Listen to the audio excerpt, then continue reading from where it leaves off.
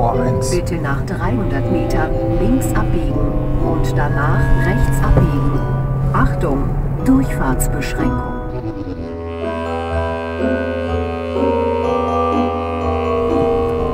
Wow. Mercedes-Benz Tor 1, Bitte da rechts steht's. abbiegen in die Zielstraße.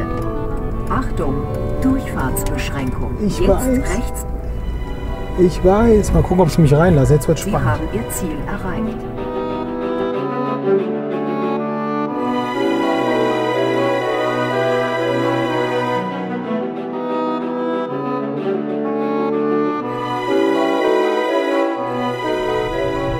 Geil, wir sind auf dem Werksgelände.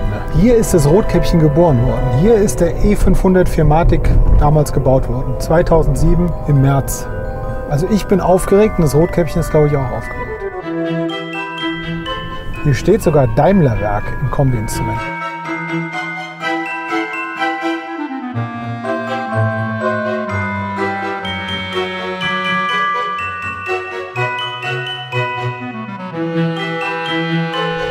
Man kann sich hier auch verfahren.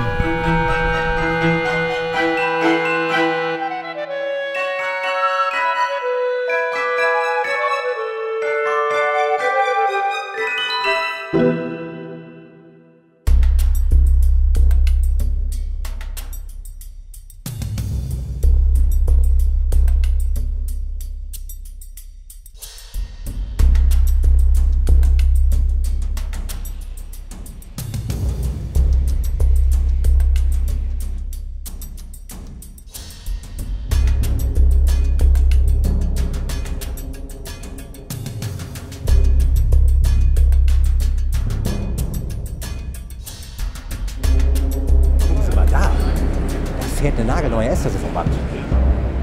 Also ich persönlich könnte mich ja hier irgendwie zwangsverpflichten. Weil hier so am Band der Endabnahme. Dann haben wir natürlich hier die ganzen Fahrzeuge stehen. Hier, das erkennt man sofort, US-Modell, weil, woran erkennt man das? S550, US-Kennzeichenträger. Und das da unten, ganz wichtig, das könnte nämlich manche jetzt als Fehler deuten, hier. Abschleppöse, ist aber kein Fehler. Die Kappe wurde extra weggelassen. Die liegt im Kofferraum irgendwo in der Tüte, weil natürlich logischerweise die US-Fahrzeuge auf dem Seeweg in die USA gehen und die müssen ja irgendwie festgezurrt werden. Gleiches gilt für andere Länder. Wohin der jetzt genau geht, wissen wir gar nicht. Der hat aber auch das Gleiche, weil es gibt nämlich auch Fahrzeuge, die definitiv abgeholt werden im Werk oder aber anders transportiert werden. Weil LKW, glaube ich, braucht man auch die Abschleppöse nicht. Hier sieht man nämlich, der hat den Deckel von vornherein drauf, sprich dieser S400H wird entweder abgeholt werden nächste Woche von seinem Kunden oder morgen vielleicht sogar schon. Jedenfalls nicht auf dem Seeweg das Werk verlassen. Wie beeindruckend ist das bitte, wenn man hier mitten in Sindelfingen steht? Erstmal da, hinter mir stehen, keine Ahnung, 30, 40 Fahrzeuge. Hier stehen mit dem Po zu uns bestimmt, weiß ich gar nicht, 25 Fahrzeuge. Und da oben auf der Endkontrolllinie stehen nochmal 30. So, und wir gehen jetzt mal da hoch, denn wir haben nämlich einen schönen Gürtelprotektor, die Uhr abgelegt, Eheringe haben wir eh nicht, von daher können wir auch schön da hochgehen. In Stuttgart ist Familie Weber soeben auf dem Hauptbahnhof eingetroffen, um in Sindelfingen ihren Mercedes abzuholen. Einen ähnlichen übrigens, wie ihn aus gutem Grund nicht nur hier die Taxifahrer fahren.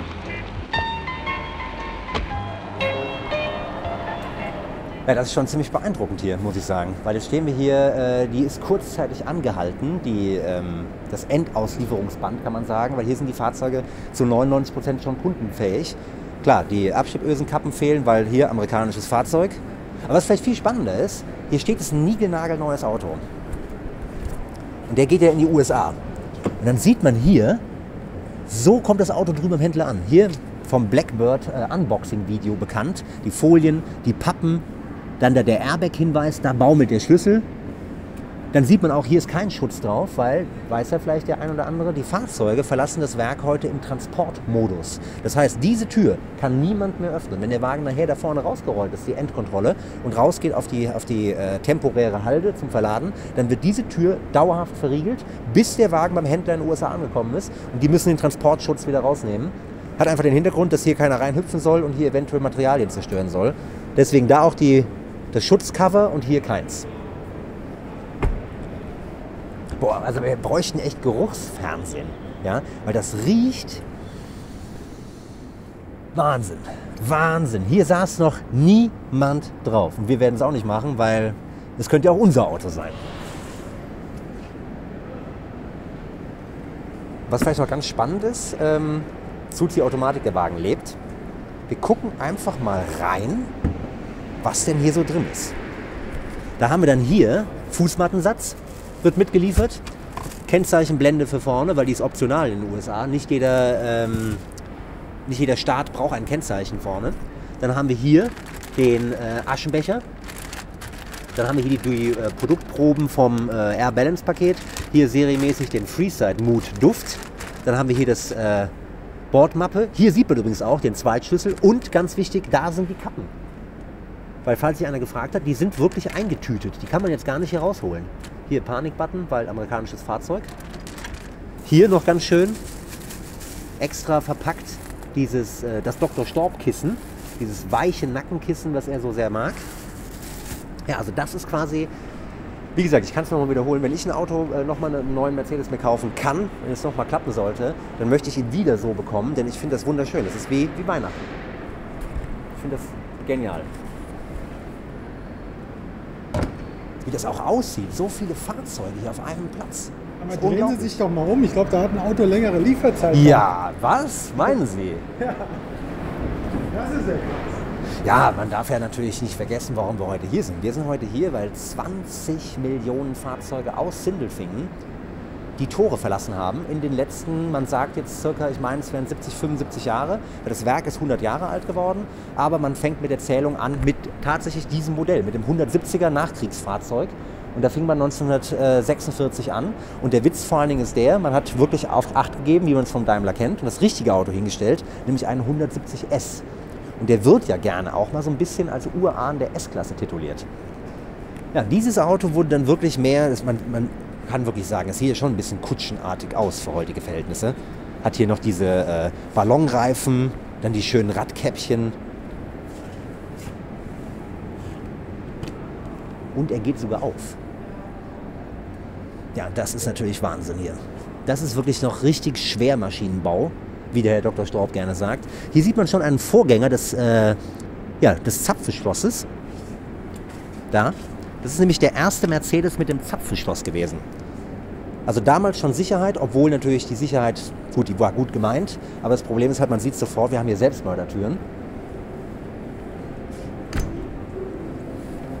Ja, das ist schon, ja, jetzt stehen wir hier ganz andächtig und wissen gar nicht, was wir sagen sollen, weil mit dem Auto fing es hier wirklich an, vor vielen, vielen Jahren, 1946, und jetzt stehen wir hier in der S-Klasse-Produktion mit den ganzen neuen Fahrzeugen.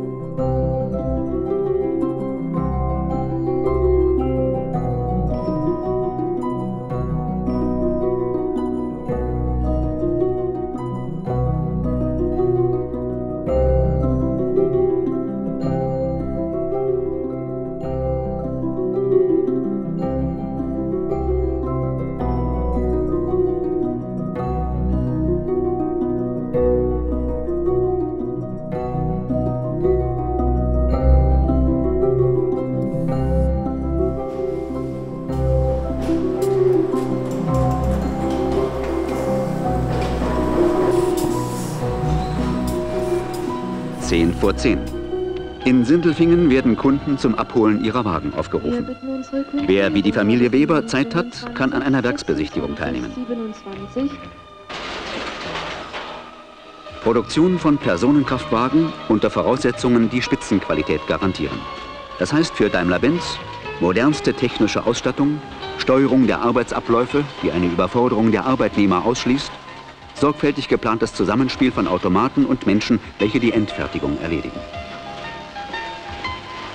Arbeitsentlastung durch immer flexiblere Maschinen, wie beim Anbringen des Unterbodenschutzes oder in der Lackiererei.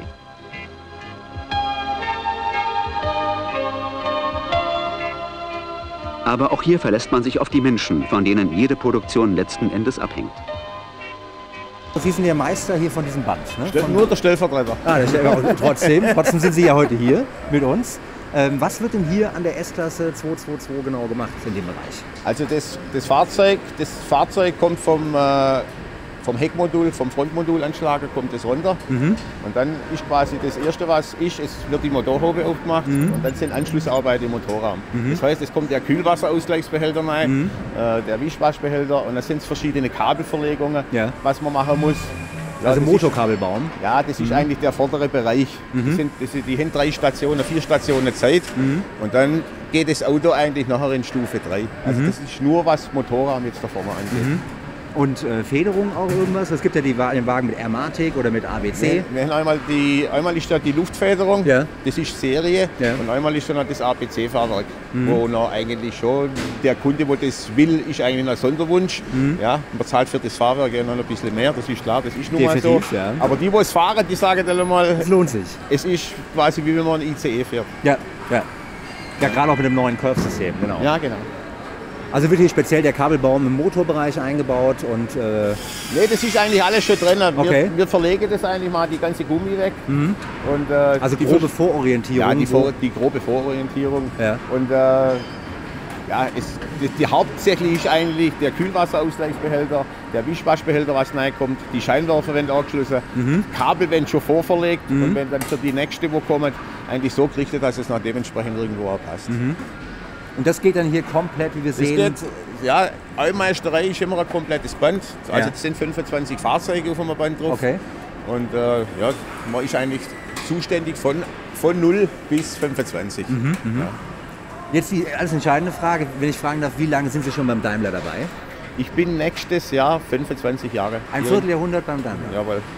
Und bin auch irgendwo stolz, dass es so ist. Ja, dann haben Sie ja auf jeden Fall nicht nur den 222 und 221, sondern auch den W140 schon beim W140 hat man angefangen und dann ist dann auch der 220 gekommen, 221 und jetzt das jetzige Modell 222. Okay. Und kann man das beantworten? Haben Sie persönlich einen Liebling? Welche S-Klasse von denen? Klar, die neue ist wunderschön, das wollen wir nicht überreden. Ja. Von den 3 davor? Der 221er. Ja? Das war eigentlich das Auto. Es ist auch ziemlich lang gelaufen, will man mal sagen. Ja. Und man hat ja, also die haben ja wollen, dass die Produktion eigentlich 14 Tage vorher aufhört.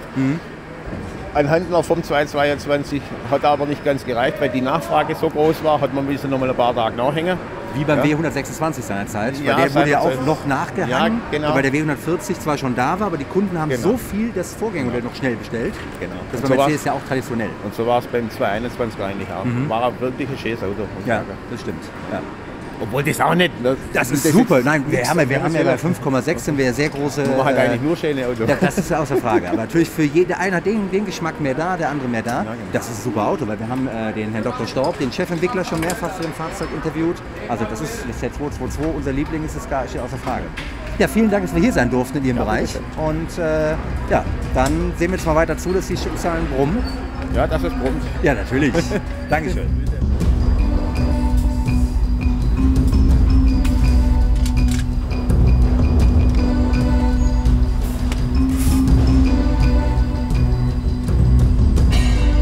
Von dieser Zentrale aus wird dafür gesorgt, dass an den Fließbändern für jeden Wagen, der vorbeikommt, genau die Bauteile vorrätig sind, die gebraucht werden. Eine Aufgabe, die nur noch ein kompliziertes Computerprogramm bewältigen kann.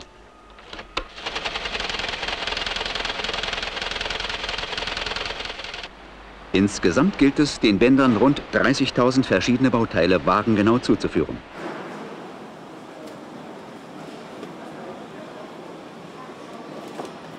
Montiert werden hier zur gleichen Zeit 60 Baumuster mit 200 Ausstattungs- und vielen Motorvarianten. Die Kontrollen sind streng, aber nur ein Glied in einer langen Kette. Qualität hängt bereits vom technischen Entwurf ab und wird laufend überwacht bis hin zur praktischen Überprüfung des Endproduktes.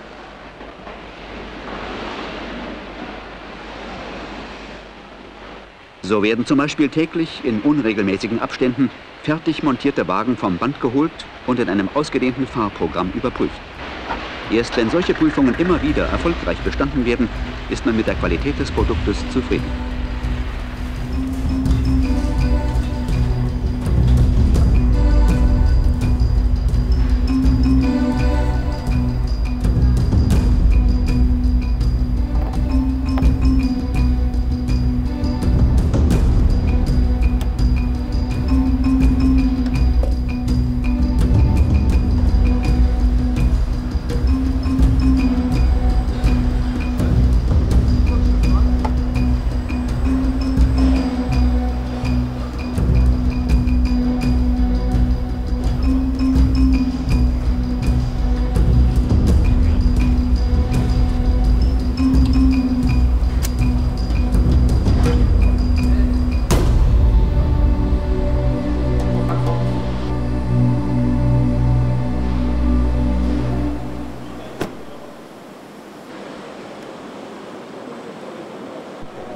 So, jetzt stehen wir hier an der Produktionslinie, vielmehr am Endmontageband und der Endkontrolle der S-Klasse-Fertigung im Bau 46 und haben einen ganz speziellen Gast. Ja, mein Name ist Markus Schäfer, Chef der Produktion bei Mercedes-Benz. Also sind wir hier in Ihrem Werk, Ihrem Heiligtum, weil das Werk Sindelfingen ist ja das Leitwerk von der Daimler AG und das älteste Werk. Man hat ja im Sommer gerade jetzt 100-jähriges Jubiläum gefeiert an diesem Standort. Also es ist hier sehr, sehr traditioneller Boden. Man merkt auch als Mercedes-Fan sowieso, man merkt die Aura. Und jetzt feiern wir ja heute was ganz Besonderes, nämlich das 20 Millionste Fahrzeug aus Sindelfingen. Es ist nicht das allerälteste Werk. Mercedes ist eine unheimlich traditionsreiche Company. Es gibt noch ein älteres Werk. Und das Werk? Nein, das Werk Berlin. Oh. Das Werk Berlin ist das älteste Werk, 110 Jahre alt. Aber natürlich 100 Jahre ist ein stolzes Alter. Das schafft nicht jedes Werk in der Welt. Eine unglaubliche Historie. Hier kommen eine Menge Ikonen aus dem Werk. Man erinnert sich nur an den 300 SL Flügeltürer.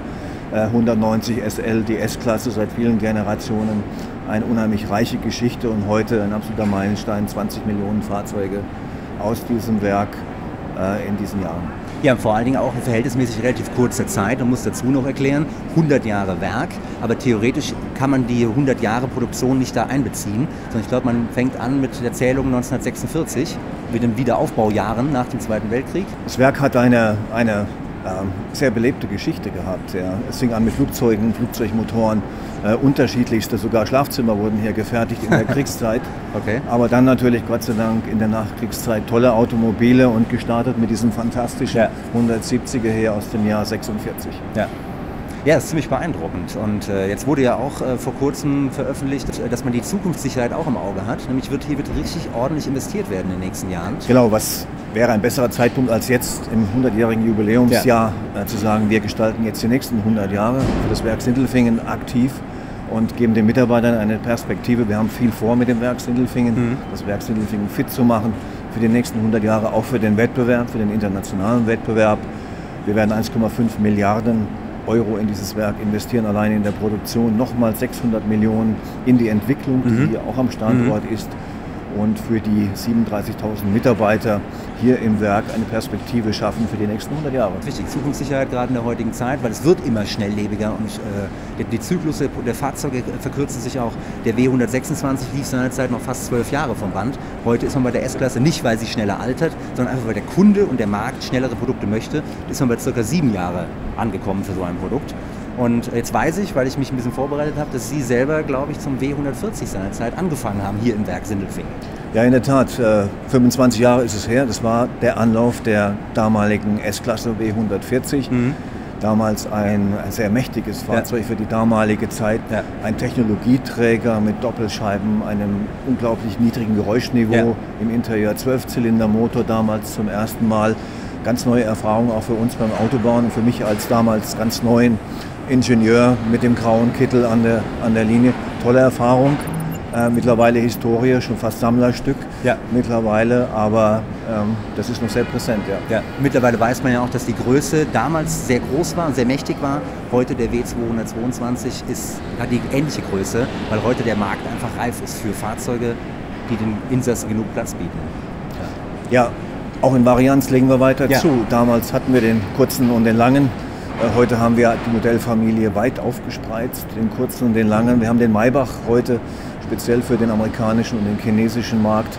Wir haben den Pullman, den extra langen.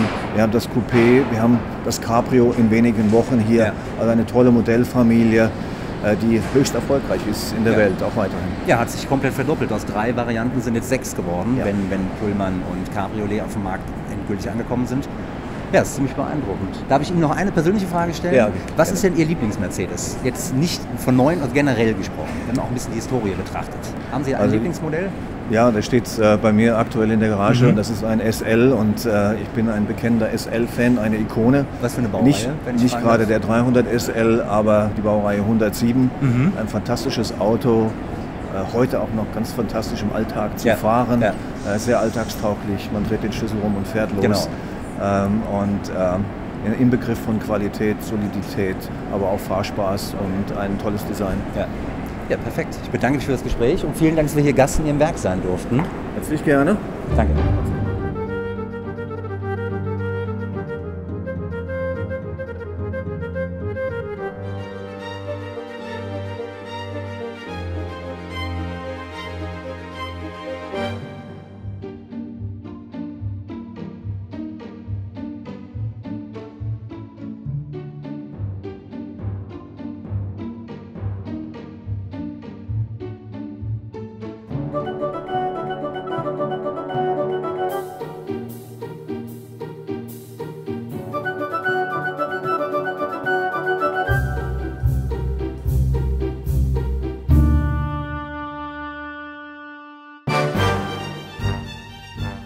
Danke. Und zwar nicht nur an diesen Kollegen aus Metall, sondern vor allem an Sie. Sie machen einen Spitzenjob. 20 Millionen Autos aus Sindelfingen, das sind weit mehr als 20 Millionen zufriedene Kunden und unzählige positive Erfahrungen. Klasse Leistung, weiter so.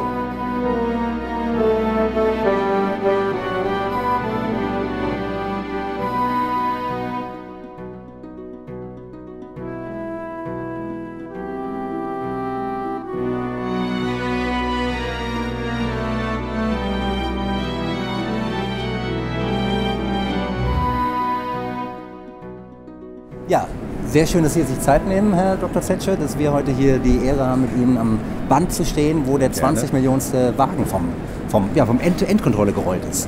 Und das Besondere ist ja auch, dass wir heute dieses Jahr 100 Jahre Sindelfingen feiern und dann noch das 20 Millionste Fahrzeug aus Sindelfingen, also ein Doppeljubiläum. Nun, das ist natürlich ein fantastischer Meilenstein. 20 Millionen ist so eine abstrakte Zahl. Man muss sich vorstellen, wenn man diese Fahrzeuge hintereinander aufreihen würde, dann würden sie 2,5 Mal um den Erdball reichen. Ja, und das gibt einem, glaube ich, ein Gefühl, was für eine unglaubliche Zahl von Fahrzeugen das ist. Und diese 20 Millionen Fahrzeuge haben zu 20 Millionen zufriedenen Kunden geführt, vielleicht sogar mehr, weil sie wahrscheinlich schon in mehrere Hände übergegangen sind. Und dahinter stehen viele, viele Mitarbeiter, die mit großem Engagement und Begeisterung diese Fahrzeuge gebaut haben über die 60 Jahre. Deswegen, ohne jede Einschränkung, ist das ein wirklicher Meilenstein für Mercedes, für den Erfolg dieser Firma. Da haben wir auch einen sehr guten Punkt direkt, der mir einfällt. Das Werk Sindelfingen ist ja quasi das Leitwerk für den Daimler-Konzern, für die Daimler AG. Und jetzt habe ich gehört, dass man Investitionen tätigt für das Werk, um dann Zukunftssicherung. Das Werk Sindelfingen ist nach wie vor das Kompetenzcenter für die S-Klasse und die E-Klasse. Die S-Klasse wird ausschließlich hier gebaut, die E-Klasse auch an anderen Stellen, vornehmlich in China. Aber das Kompetenzzentrum liegt hier, das heißt also, die Aktivitäten werden von hier aus gesteuert. Und um das auch in die Zukunft führen zu können, haben wir hier im Rahmen eines Leitbildes 1,5 Milliarden an Investitionen definiert, die dafür sorgen werden, dass das Werk zukunftsfest für die Dauer hier seine Führungsrolle einnehmen kann. Ja, jetzt haben wir, wie gesagt, 100 Jahre Werk Sindelfingen und ich glaube, man beginnt mit der Zählung von diesen 20 Millionen Fahrzeugen, aber eigentlich erst nach dem Krieg, 1946 ungefähr. Und das ist schon eine beeindruckende Zahl, weil ich habe mich vorher informiert natürlich und 1968 rollte hier der 2 Millionste Strich 8 vom Band. Ja. Und wenn man sich das überlegt, wie wenige Jahre dazwischen dann liegen für die restlichen weiteren 18 Millionen. Also zunächst mal ist völlig richtig, was Sie sagen. Das liegt daran, dass vor dem Krieg hier die Karosserien gebaut wurden, in Untertürkheim die Motoren und auch die Montage dort stattfand. Die wurde dann nach dem Krieg nach Sindelfingen verlegt und da hatten wir auch angefangen, hier die Fahrzeuge zu zählen. Sie sagen auch richtig, dass hier eine signifikante Beschleunigung eingetreten ist in dem Aufbau dieser Zahl. Interessant ist, dass wir in diesem Jahr auch den 20 Millionsten Facebook-Fan für unsere Marke, wenn Sie möchten, feiern können. Ja, das ist ein Meilenstein. Und ich bin überzeugt, dass diese große Fangemeinde in Social Media dafür sorgen wird, dass die nächste Marke 40 Millionen viel, viel schneller erreicht werden wird, als es bis zur ersten 20 Millionen Marke gedauert hat. Insofern geht es Hand in Hand in der heutigen Welt natürlich die Verknüpfung der digitalen Medien, der sozialen Medien und des Fahrzeuges, was immer mehr mit dieser digitalen Welt verschmilzt. Ja, jetzt sehr schön ist, habe ich gerade gesehen, das ist ja nicht irgendeine S-Klasse, das ist zufällig ein Plug-in-Hybrid. Ja. Also man kann eigentlich sagen, das zukunftsträchtigste Motorisierungskonzept in dieser Baureihe. Und das ist natürlich sehr schön, dass der Meilenstein auf diese Variante fällt. Das ist richtig und man muss sich vorstellen, dieses Fahrzeug ist mit 2,8 Litern Verbrauch zertifiziert. Ich bin Ingenieur, ich hätte vor wenigen Jahren das noch in das Reich der Träume verwiesen, dass man mit einer S-Klasse, und zwar mit einer durchaus sehr leistungsstarken S-Klasse, einen solch unglaublichen Verbrauch über die Plug-in-Hybrid-Technologie erreichen kann. Und damit ist es natürlich ein Fahrzeug, was eindeutig auch in die Zukunft weist. Ja. Kann man irgendwie sagen, was mit dem Fahrzeug passieren wird? Wird er jetzt ins Museum rollen und da warten 20 Jahre, bis er wieder rausgeholt wird? Oder? Ich glaube schon, dass das Fahrzeug irgendwann auch das Museum sehen wird, aber nicht jetzt. Denn wir glauben, dass wir zunächst einmal das Fahrzeug sehr viel besseren Verwendung zuführen können. Da sind eine ganze Menge Ideen im Werden. Eine ist schon ziemlich konkret. Wir möchten Mitarbeitern, die jetzt in näherer Zukunft heiraten, dieses Fahrzeug als Hochzeitsauto zur Verfügung stellen, hat auch die passende Farbe. Ja, sehr schöne also Idee, genau, ich glaube, das ist eine nette Verwendung, aber da kommen sicherlich noch viele andere Ideen, die vielleicht auch teilweise dann hinterher ihren Weg in die sozialen Medien finden können. Genau, wollte ich gerade sagen, 20 Millionen Facebook-Fans, Follower, dann dieses Auto und dann die moderne Welt, moderne Zeitalter. Also wir werden den Wagen jetzt doch wahrscheinlich die nächsten Wochen, Monate sehen. Das wird jetzt der Star sein für den Rest des Jahres 2015, Anfang von 2016. Ja, sind wir sehr gespannt drauf. Ist sehr beeindruckend hier zu stehen in der Endmontage oder Endauslieferung der S-Klasse. Und ja, vielen Dank, dass Sie sich die Zeit genommen haben. Sehr gerne. Und ja. Dankeschön, auch Ihnen alles weiter Gute. Dankeschön. Tschüss. Ciao.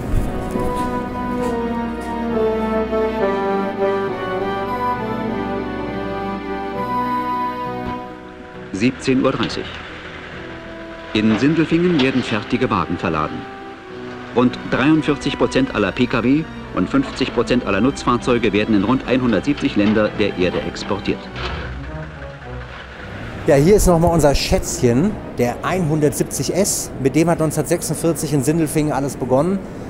Ja, also nach dem Krieg wohlgemerkt, weil das Werk ist ja 100 Jahre alt. Also circa 65, 70 Jahre zuvor hat man diese kutschenartigen Fahrzeuge gebaut, aus heutiger Sicht. Natürlich damals auch traumhafte Wagen und sehr, sehr fortschrittlich in ihrer Technik. Fahrwerk, eingelenkt Pendelachse damals schon. Also keine Starrachse, was heute noch manche Fahrzeuge haben. Hier schon quasi Vierrad-Einradaufhängung. Aber wir sind ja hier bei den ganzen neuen S-Klassen und schlagen von diesem alten, heute gern als S-Klasse Vorläufer titulierten Fahrzeug über den 20 Millionsten Sindelfinger, den S500e Plug-in Hybrid, unsere Brücke. Und hier vorne sieht man der Roboter, man muss ja aufpassen, die Industrie hat sich ja von der Handarbeit entwickelt zu einer quasi Vollindustrialisierung, überall Roboter, weniger Menschen. Und jetzt kommt man wieder auf den Punkt zurück und integriert intelligent die Roboter, dass man sagt, die Industrie 4.0. Und hier reicht der Roboter das Kennzeichen für den 20 Millionsten Mercedes. Und wir warten mal ab. Wir haben gehört, dass der Wagen, hat das Dr. Zetsche uns ja erzählt, oder wir sagen ja auch immer gerne Dr. Z, dass der Wagen nicht verschwinden wird im Museumsfundus. Vielleicht taucht der Wagen noch mal bei der einen oder anderen Möglichkeit im Social-Media-Bereich auf. Wir lassen uns mal überraschen und melden uns hiermit schon mal an, dass 5,6 gerne mit dem Wagen mal eine Runde drehen möchte. Bis dann.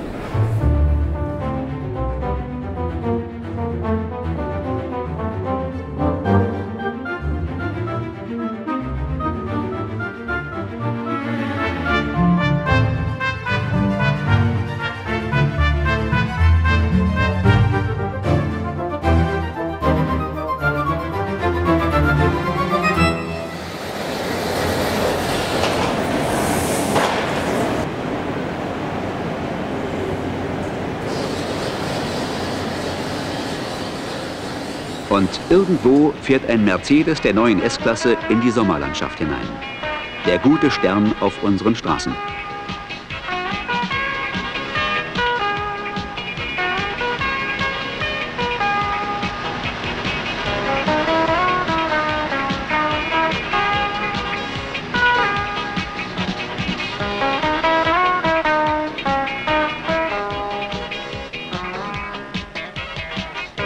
Und diese Herausforderung, immer wieder das Beste zu schaffen, war noch nie so groß wie heute.